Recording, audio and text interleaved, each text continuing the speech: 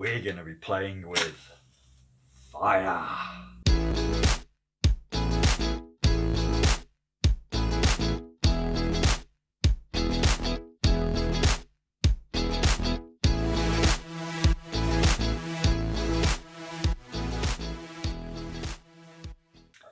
Right, what we're going to need: matches,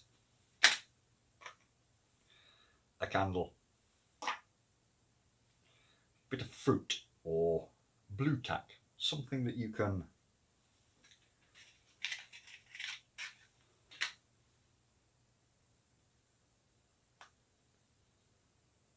stick your match in,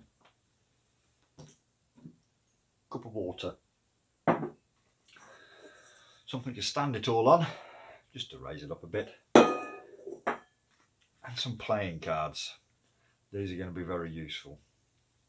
So what's it all for? Well, the idea is we're going to catch the shot of the match lighting.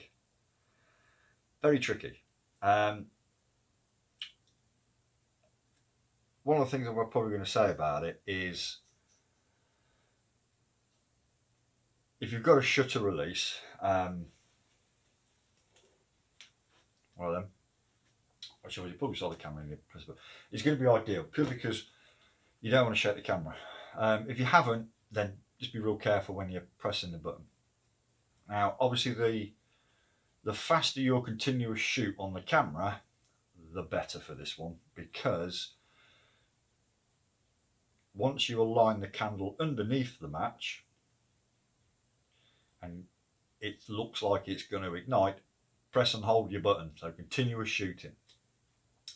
And as I found, the gap between the candle and the match is critical, because if it's too far away, you take about 100 shots, your camera gets hot and nothing happens. So obviously getting the, but you don't want it too high because you don't want this in the frame. So getting that is a bit of a play around, which is where the cards come in.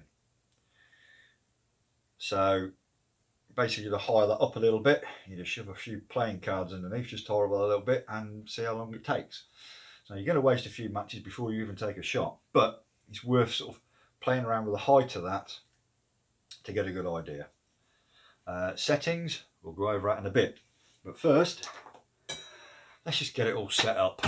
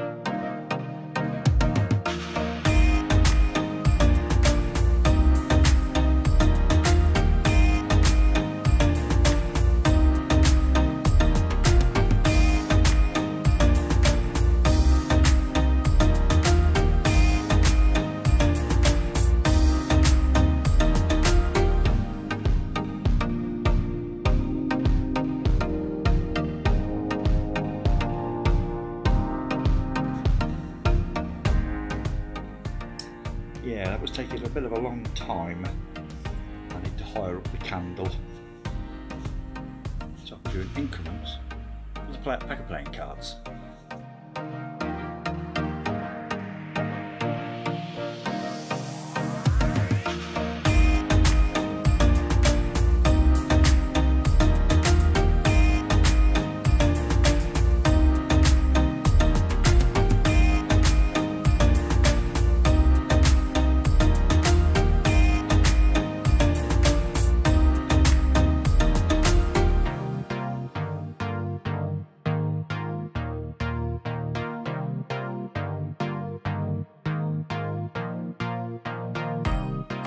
Don't forget that when you've finished with your matches, is to put them in a cup with water, because we don't want to burn your house down.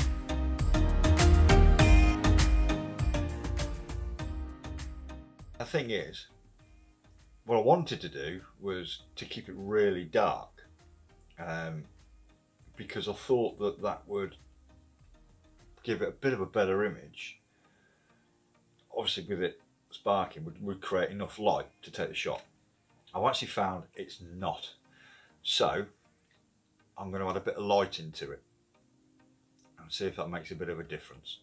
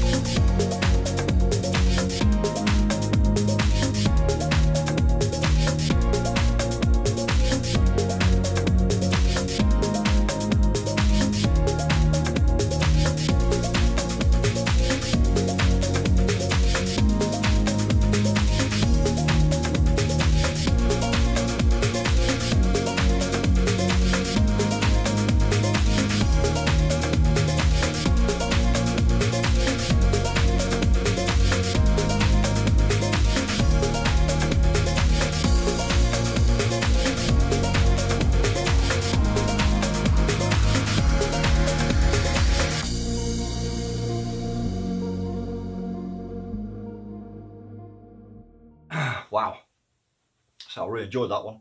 That was a bit of a learning curve, because I mean I haven't practiced that one. That was just a full in, have a play around and recorded what I was doing. For some reason I had it in my head to keep the room dark when doing it, and it didn't work. And I think the reason that it didn't work is I think because it was too dark. And because you're shooting at such a very fast shutter speed, which is 800th of a second, you don't need to keep it dark. It's already going to be dark. You know, you're shooting a bright object, so you're not going to really need to keep the surrounding area dark. So I did put a couple of lights, as you've seen, on the side, for both sides, just to increase the brightness actually on the match and that itself, and that worked. It did make it that, as you could actually see the match as opposed to just the flame, which is what I was getting. So yeah, that did sort of work. So I hope it's going to help you, and have a bash. And yeah, all I can say is I have did deviate from the shutter speed, see if it made much of a difference. Me personally, I found that what I kept at was the 800th of a second worked the best, so I'll probably say a good starting point. Probably I might probably do this one again and see if I can get a bit more light, but I don't want it's quite difficult because I don't want too much light, because you've got to try not to pick up what is it you're shoving your, you know, whether it's blue tack or, well, I did a bit of fruit and the matching and also things like the table and stuff. So bit of a tricky one to play around, but have a play around with it. I hope it's a bit of a good guide on what to do. I think the results came out okay, but yeah, you win some, you lose some. Anyway, cheers for watching, guys. See you again soon.